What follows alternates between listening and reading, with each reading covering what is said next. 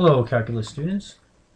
In this problem, we're going to find the points on this graph where the tangent line is horizontal. All right, so remember that the tangent line is horizontal where its slope is 0. And to specify that it's a tangent line, we're going to call that m tan. And so the horizontal line looks like that, okay? And that's where the slope is 0.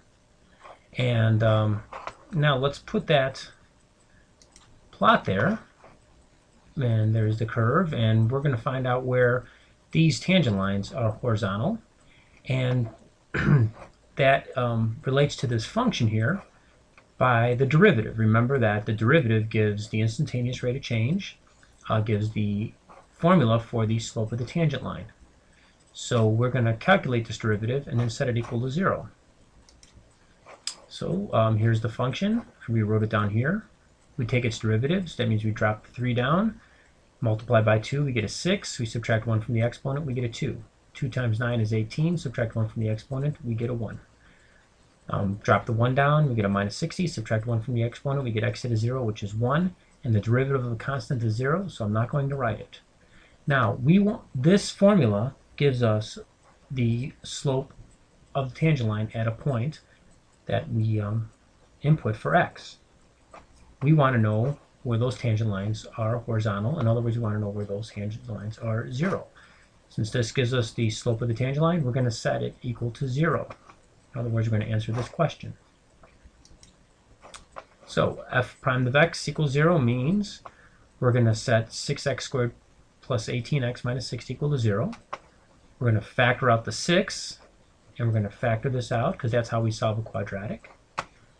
We factor it, we get x plus 5 times x minus 2, set equal to 0. And then we set each of these equal to 0. And we get x plus 5 equals 0, or x minus 2 equals 0. And then we solve that and we get x equals minus 5, or x equals 2. So those are the 2 points. And if you look back at our plots, that jives with what we have geometrically. There's 1, 2. There's where the tangent line is horizontal. There's minus 5. There's where the tangent line is horizontal. And we can also verify this. If we plug in minus 5 back into the derivative again, we should get 0. This gives us the formula for the slope, so if we plug the minus 5 back in, we get 0. And sure enough, we check that. And if we plug the 2 back into the derivative, we should get 0. All right, and that's at these 2 special points. So that, what you see here, actually what you see here is how we solve this problem here. That's how we find where the tangent line is horizontal. All right, good luck. Thank you.